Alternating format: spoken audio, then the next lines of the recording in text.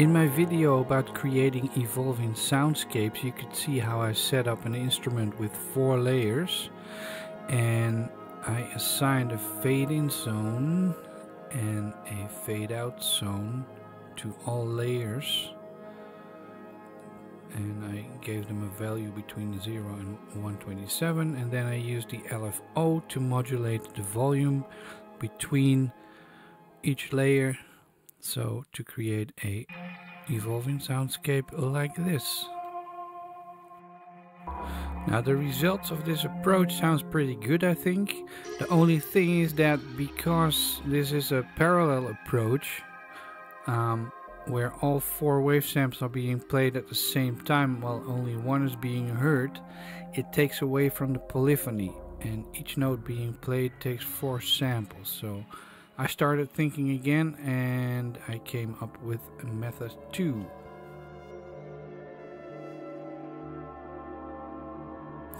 I thought, since we have the Transwave function available in this machine, we might as well just put like 8 sounds of, for example, 2 seconds each, and one after the other, and then modulate between those sounds using the Transwave function and the modulator.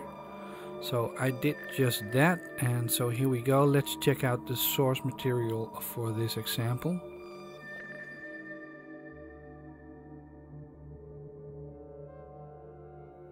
Here are the 8 sounds already pasted together in Audacity, and I will play it for you and count them. 1, 2, 3, 4, 5, 6, 7, 8.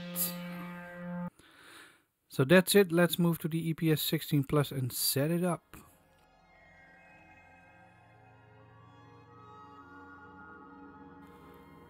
Alright, we're going to set the loop mode to bidirection, and I'm not gonna worry about smoothing the loop points this time.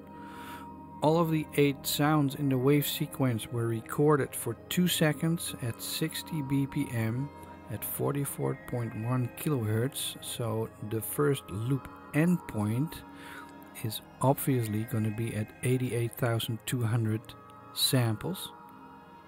Next we move to the wave mod page and set it to Transwave, and set the modulation source to envelope 1.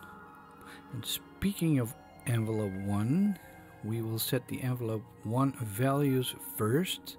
So press edit envelope 1 0, edit envelope 1 0, and choose the all zeros preset. And then press edit envelope 1 1, edit envelope 1 1, and set the first value for heart velocity level to 99. And then press edit envelope 1 3, edit envelope 1 3, and set the first value for time to 85. Now we want the envelope to repeat itself, so press edit envelope 1 8, edit envelope 1 8, and set the envelope mode to repeat. Okay, let's go back to the wave edit page and get to the modulation amount page. And what we will do here is listen to how many steps we need to set this value. We need to determine at what level there's no change in sound anymore, and that value will be the maximum for this. So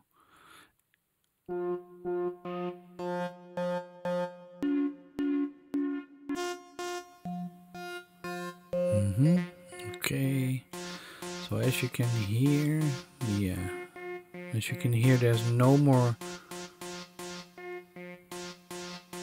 as you can hear, there's no more change in sound between 16 and 17, so we'll set this value to 16, because this is the endpoint of our Transwave.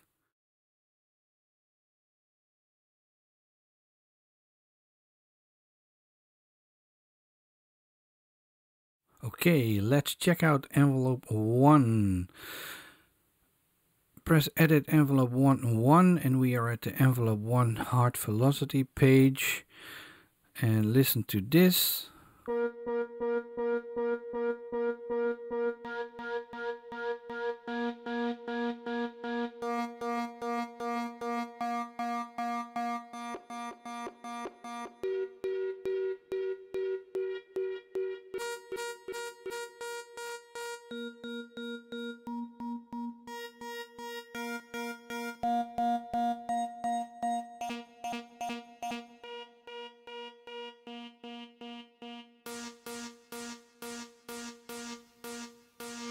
So the values in the envelope heart velocity page now have become locations in the Transwave. So when we set the levels and the times, this will create the effect of scanning through the wave sequence in the order that we set it to. And that's pretty cool. So let's set some values here.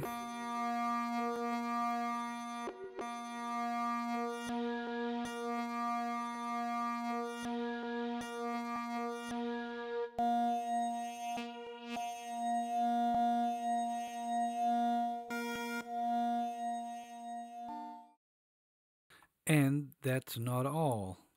The envelope also has a soft velocity page and a soft velocity curve page. So that was not switched on, so let's switch it on and listen. Let's set some values first and then play some sounds.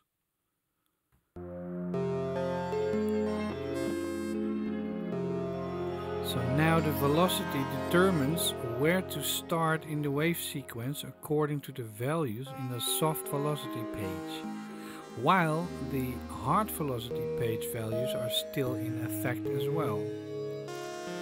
So the sound is now maybe not so useful, so you will have to shape it by using filters, envelopes, LFO, and the effects until you get something useful.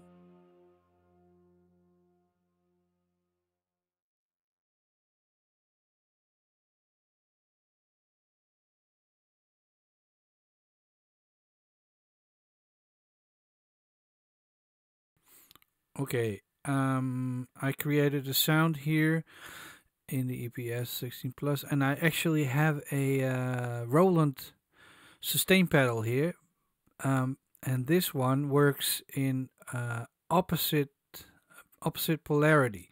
So that means that whenever it's not pressed, it sustains the sound. So that's awesome for this work.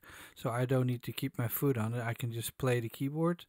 So I will just play a sequence of notes and let the EPS-16 Plus do the rest.